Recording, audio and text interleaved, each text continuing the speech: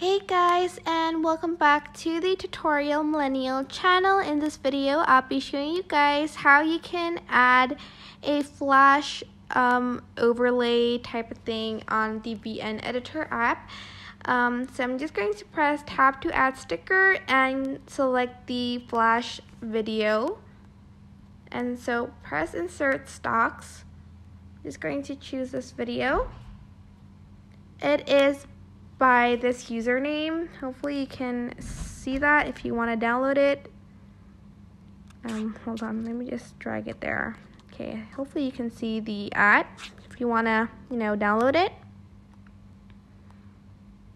And then you are just going to resize the video to fit the screen.